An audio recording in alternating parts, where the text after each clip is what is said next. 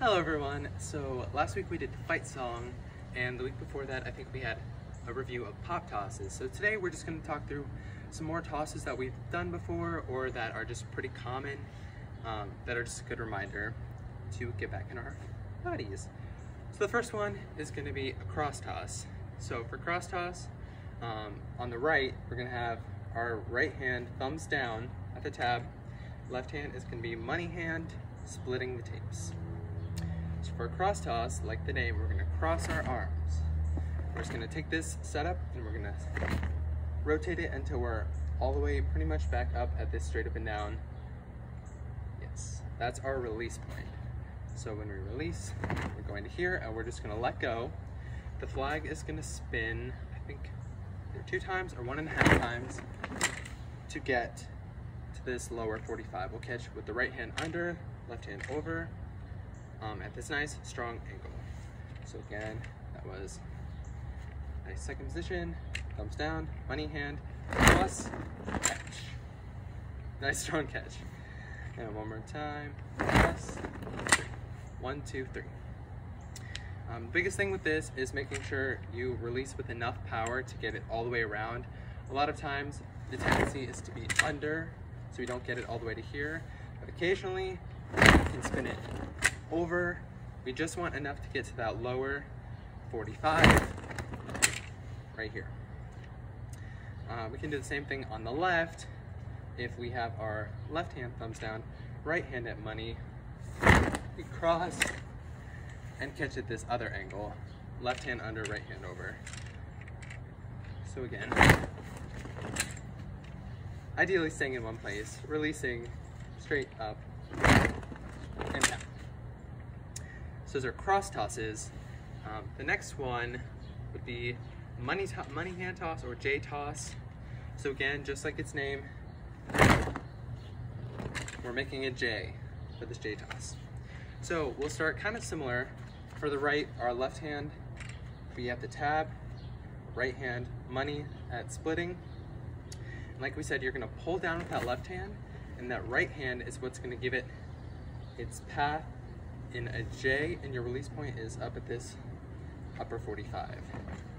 So J, and then after we release it, about here-ish, the hand keeps going straight up, so that way the flag goes straight up and we can catch it at that same lower 45 shoulder hip angle.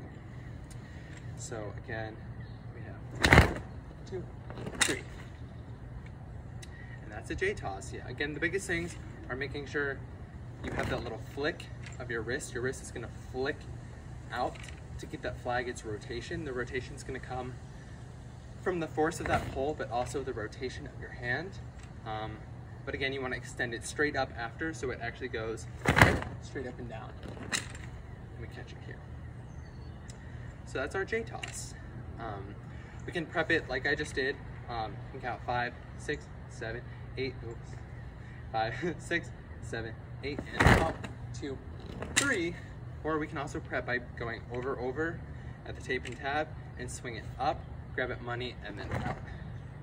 I think that would be 5, 6, 7, 8, out, 2, 3. So that's our J toss. The last toss, it's pretty basic that we'll go through, is a flat toss. Again, just as like its name, it's nice and flat. So you'll start on the right with the right hand, the tab, thumb towards the silk, left hand at, under, over. So actually thumbs will be towards the pole, so left hand at that tape, right hand at the tab, and it's gonna follow this pathway. This is your release point.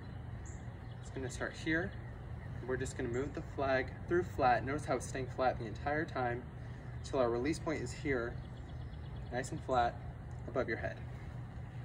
So again, this toss is not super high. It's gonna just pop straight up, spin 1 time. We're gonna catch it pretty much exactly where we tossed it from. Our hands will just be flipped. So we start under, over, and we're gonna catch over, under. So again, that's just out, catch. Nice and strong, both hands at the same time. The biggest thing with this one is not to be scared of it. It's scary because it's right over your head, but if you're giving it just the right amount of force, if you're keeping it, if you go through this checkpoint of keeping it flat the whole time and a release here, it's not gonna hit you in the head. It feels scary because it's right there, but if you're looking at it the whole time, you wanna be spot the tab, because that's where your right hand's gonna grab it. And there's no way it can hit your head if you're looking at it the whole time. But ideally you wanna catch it closer to your shoulders, where you toss it from, rather than above your head.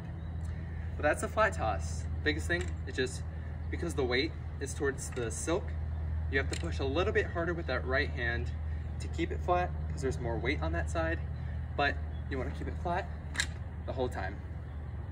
And those are 3 basic tosses that everyone should practice.